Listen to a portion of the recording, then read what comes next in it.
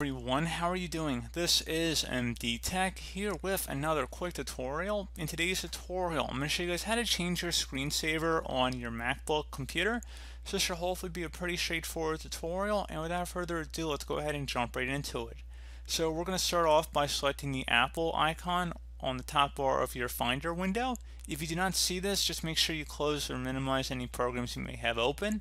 And then once you see this tab up at the top like you see it, go ahead and select the Apple icon and then select System Preferences. Give it a moment to load here. And then you want to go and select Desktop and Screensaver. Should be the second button on this list. Select the Screensaver option on the right side. It might automatically default you to the desktop button, but you want to go ahead and select Screensaver. And then you have plenty of screensaver options over here on the left side you can change between.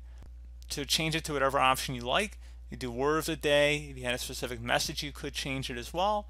So again, very straightforward here, guys. And if you were to just select whatever one you like, and then you can see where it says shuffle slide order, you can. If you want to switch between different screensavers, you can. Otherwise, you can uncheck it or deselect that option there. So you can see where it says show a clock or use a random screensaver. You can choose those options as well if you want to have the clock up there too, or if you just want to switch between the screensavers that they default you to, you have that option there.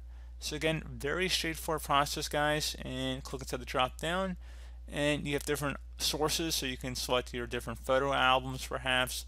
If you have a specific folder of photos, you could select that as your screensaver rolling options, as well as a photo library. So again, very straightforward process here, guys. Do hope that I was able to help you out, and I do look forward to catching you all in the next tutorial. Goodbye.